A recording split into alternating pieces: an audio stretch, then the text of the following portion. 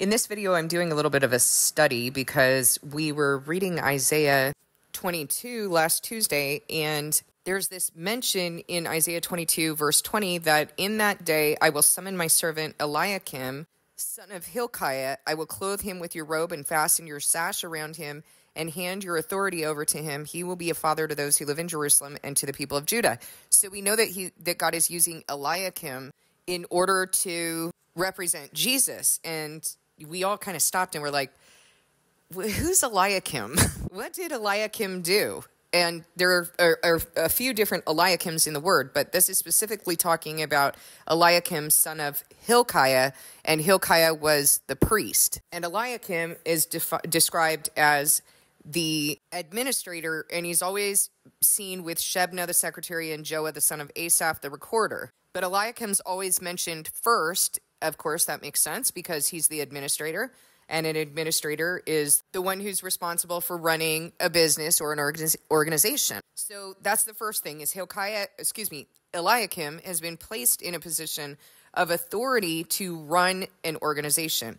So, but that may not give us all of the information that we need. It might be just enough information, but I have a feeling usually there's a little bit more to it when God has chosen someone in the word to represent his son. So let's go ahead and take a look at that. Now, Eliakim, the son of Hilkiah, this particular Eliakim, is mentioned in 2 Kings chapter 18, also in chapter 19, and the same story, and then there's a different Eliakim mentioned in chapter 23 and 2 Chronicles 36 and Nehemiah 12. Those are different Eliakims, but we go back to Eliakim, son of Hilkiah, in Isaiah 22 and also in Isaiah 36. And that same story that's being told in 2 Kings is also being told in Isaiah 36. So we're just going to read it from there. And we're going to read it from the perspective of trying to understand what role did Eliakim, this palace administrator, what role did he have? Aside from being one who was running this organization, running the palace, what other characteristics does he have that are going to help us to understand why does God choose to use Eliakim to represent Christ? Now, one other thing that occurs to me is that Eliakim, during that time, when Isaiah is prophesying this, Eliakim, during that time, was in this position of being the palace administrator. So it would kind of be like, this is a terrible example because, of course, our rulers are not righteous, but it would be like using President so-and-so of the current time, I shudder to even use his name, in order to represent the authority that God is giving to somebody else. So it may just be those two things. These are the things that I'm thinking right off the bat, but we're going to read the context of this story, and we're going to see if there's any other information that God gives us. So we're going to read parts of Isaiah. Well, we're going to read the whole chapter of 36, and then he's also mentioned again in Isaiah 37. In the 14th year of King Hezekiah's reign, Sennacherib, king of Assyria, attacked all the fortified cities of Judah and captured them. Then the king of Assyria sent his field commander with a large army from Lachish to King Hezekiah at Jerusalem. When the commander stopped at the aqueduct of the upper pool on the road to the launderer's field, Eliakim, son of Hilkiah, the palace administrator, Shebna, the secretary, and Joah, son of Asaph, the recorder, went out to him. The field commander said to them, "Tell Hezekiah, this is what the great king, the king of Assyria, says. On what are you basing this confidence of yours?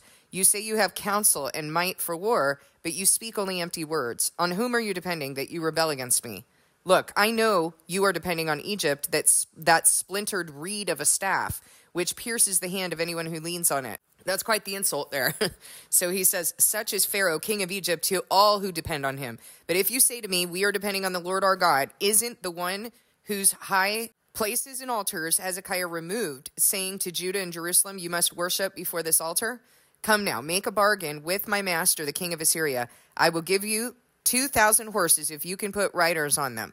How then can you repulse one officer of the least of my master's officials, even though you are depending on Egypt for chariots and horsemen? Furthermore, have I come to attack and destroy this land without the Lord? The Lord himself told me to march against this country and destroy it." Okay, so he's made a bold statement. He's saying, the Lord himself told me to march against this country and destroy it. Then Eliakim, Shebna, and Joah said to the field commander, "Please speak to your servants in Aramaic since we understand it. Don't speak to us in Hebrew in the hearing of the people on the wall." So they're trying to have a private conversation. But the commander replied, was it only to your master and you that my master sent me to say these things, and not to the people sitting on the wall, who like you will have to eat their own excrement and drink their own urine? Then the commander stood and called out in Hebrew, hear the words of the great king, the king of Assyria. This is what the king says. Do not let Hezekiah deceive you. He cannot deliver you. Do not let Hezekiah persuade you to trust in the Lord when he says, the Lord will surely deliver us. This city will not be given into the hand of the king of Assyria. Do not listen to Hezekiah. This is what the king of Assyria says. Make peace with me and come out to me. Then each of you will eat fruit from your own vine and fig tree and drink water from your own cistern until I come and take you to a land like your own, a land of grain and new wine, a land of bread and vineyards. Do not let Hezekiah mislead you when he says, the Lord will deliver us. Have the gods of any nation ever delivered their lands from the hand of the king of Assyria? Where are the gods of Hamath and Arpad? Where are the gods of Sepharvaim? Have they rescued Samaria from my hand? Who of all the gods of these countries have been able to save their lands from me? How then can the Lord deliver Jerusalem from my hand? He's being very blasphemous, right? So he has on the one hand said that the Lord has sent him, and now he's saying, don't listen to Hezekiah. And he's saying, no one's going to be able to deliver you from my hands. No one's going to be able to deliver you from the king of Assyria and what he has set out to do. Does that sound kind of like Satan? But the people remained silent and said nothing in reply because the king had commanded, do not answer him. Okay, King Hezekiah commanded, do not answer him. Then Eliakim, son of Hilkiah, the palace administrator Shebna, the secretary, and Joah, son of Asaph, the recorder, went to Hezekiah with their clothes torn and told him what the field commander had said. When King Hezekiah heard this, he tore his clothes and put on sackcloth and went into the temple of the Lord. He sent Eliakim, the palace administrator, Shebna, the secretary, and the leading priests, all wearing sackcloth, to the prophet Isaiah, son of Amos. They told him, this is what Hezekiah says. This day is a day of distress and rebuke and disgrace, as when children come to the moment of birth and there is no strength to deliver them. It may be that the Lord your God will hear the words of the field commander, whom his master, the king of Assyria, has sent to ridicule the living God, and that he will rebuke him for the words the Lord your God has heard. Therefore pray for the remnant that still survives. When King Hezekiah's officials came to Isaiah, Isaiah said to them, tell your master this is what the Lord says. Do not be afraid of what you've heard. Those words with which the underlings of the king of Assyria have blasphemed me. Listen, when he hears a certain report, I will make him want to return to his own country, and there I will have him cut down with the sword. When the field commander heard that the king of Assyria had left Lachish, he withdrew and found the king fighting against Libnah. Now Sennacherib received a report that Tirhakah, the king of Cush, was marching out to fight against him. When he heard it, he sent messengers to Hezekiah with this word. Say to Hezekiah, king of Judah, do not let the God you depend on deceive you.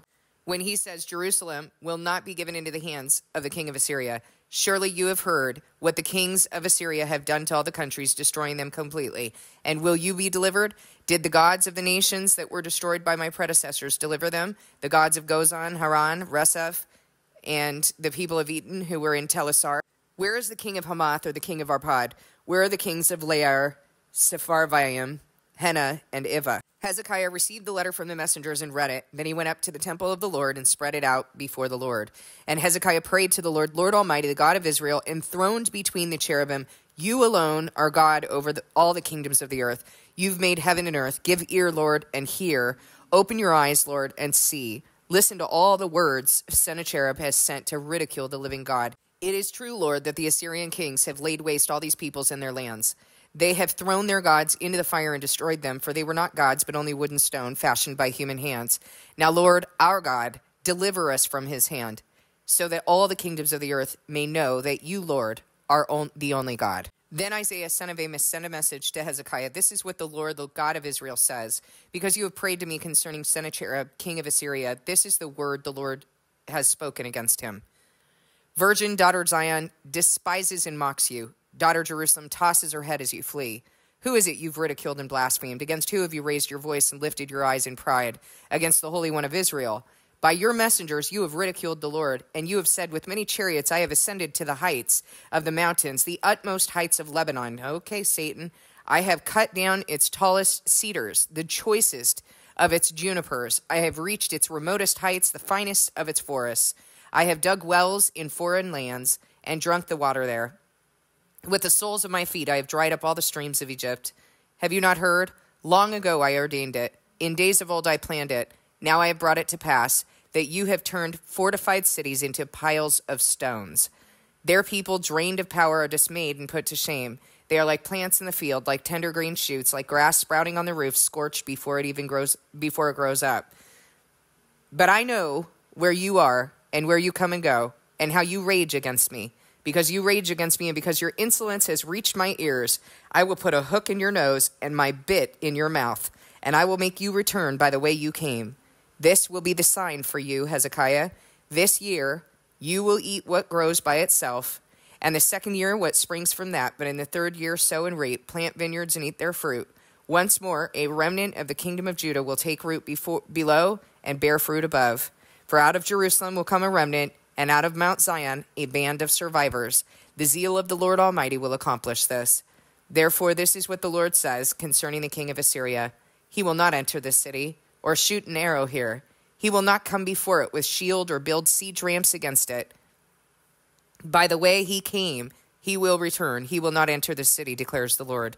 I will defend this city and save it for my sake and for the sake of David, my servant. Do you guys see the symbolism here for end times? Like, do you see what God is promising us here?